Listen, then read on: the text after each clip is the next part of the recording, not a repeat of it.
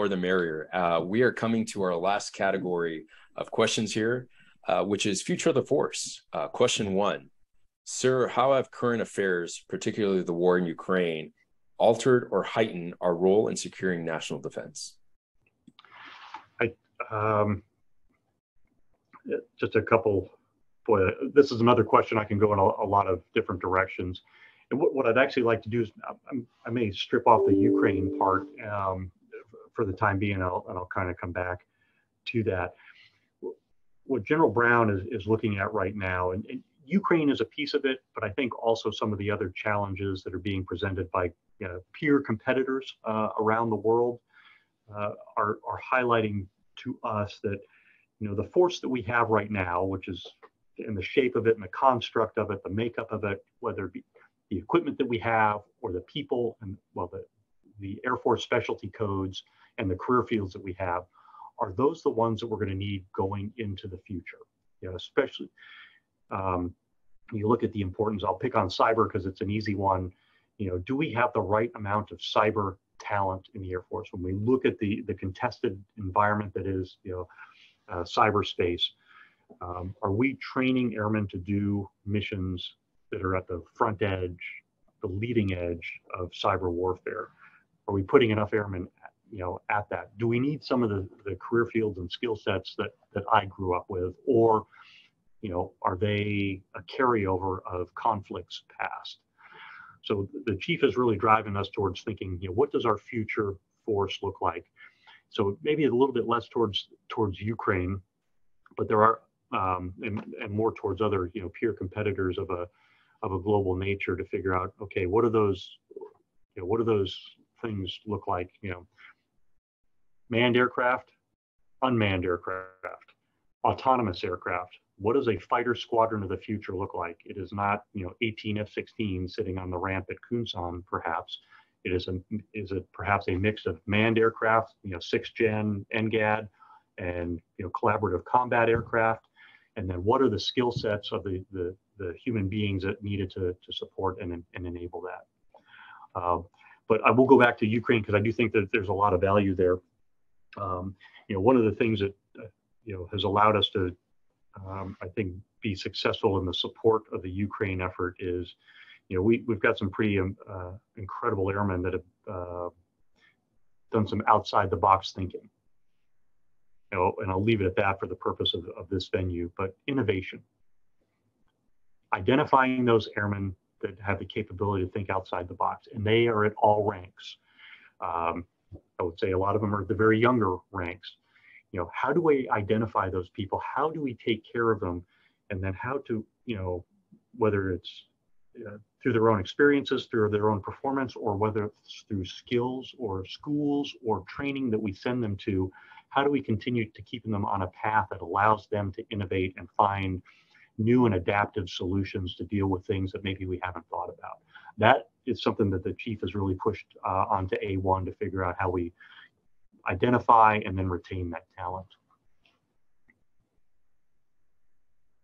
Sir, innovation may be just the perfect segue to our final question of this podcast interview, which is, what will the Department of the Air Force look like in 20 years? A great question. And it's one we're trying to get at. The next major senior leader conference that we have, it's called the Corona Conference. It's been called that since 1955. But General Brown will host another one at USAFA in Colorado. And really the gist of it, and to give you the thumbnail sketch, is we're going to take a look at what the National Defense Strategy says. We're going to take that and how that drives the joint warfighting concept, how that in turn drives an Air Force future operating concept that the A5 has developed, and then down to the question of what does the United States Air Force need to look like in 2030, in 2035? And to points I made poorly earlier, what do our squadrons look like? What is our fighting force? What is our mix of manned and autonomous aircraft? What are the skill sets we need?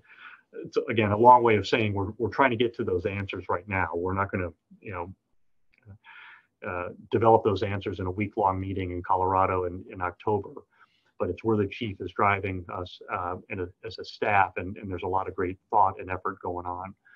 Do I see, like, at the end of it, there's a PowerPoint slideshow presentation with this is the answer? No, I don't. What I do see is, the staff and the team will come up with a series of choices. As the situation, the strategic situation in front of us changes, we're going to be faced with a series of options, of dilemmas, if you will, but at least to have an understanding of what that roadmap looks like, and then what are the second and third order effects of force structure choices that we're going to have to make. To be able to have that available, I think, is going to be helpful. And again, we'll continue to flesh that out in the weeks and months to follow. Again, I realize probably not a completely satisfying answer, other than to say it is a high interest item for General Brown.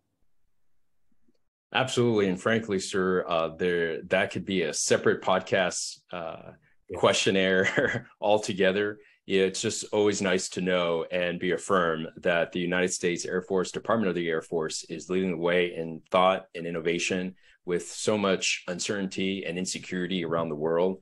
So we appreciate your response to that.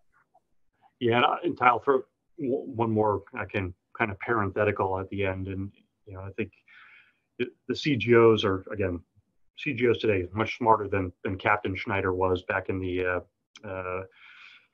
day. But I mean, when you look at the potential for conflict or for challenges around the world, and especially if you're looking at peer or near peer competitors, just take a look at the forces that you would need in a Pacific type of environment: air, space, maritime. If you look at maybe perhaps a European type of scenario, air, space, land, you cannot do anything really without air and space.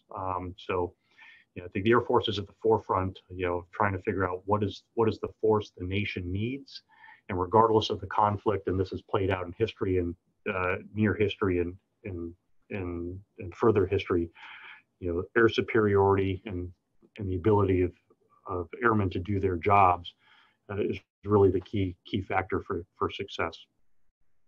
I think that's right. And sir, I just want to state for the record, we're not any smarter than what Captain Schneider was back then. I think there's a whole host of information and data that's just coming to us in 2022 and beyond, and the data points are overwhelming.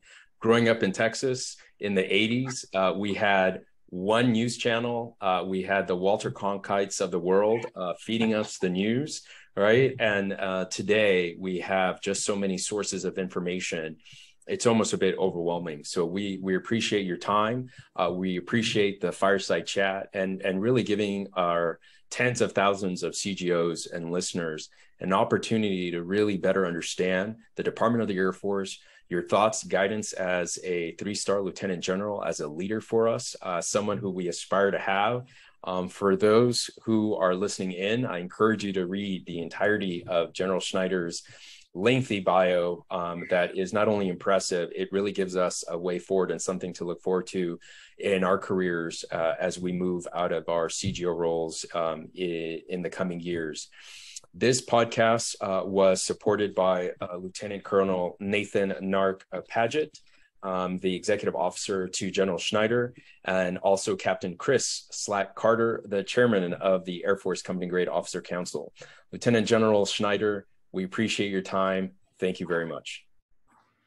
I appreciated it as well. Thanks very much for the opportunity. And again, I not to correct you on anything, my interactions with CGOs over the last couple of years have been thoroughly impressed by the level of knowledge and understanding. And I think that it is a far more aware force today than the one that I was growing up in. The challenges are different, granted, but I was always impressed and always really energized when I got a chance maybe to leave the headquarters, get down into an actual unit and see people doing the JOB, whether it's the young enlisted or the enlisted of all ranks, the officers of all ranks, but certainly the younger officers and younger enlisted, with the energy and the drive that they brought, was always an energy gainer for me. So thanks for what you do. Thank you, sir. We really appreciate it.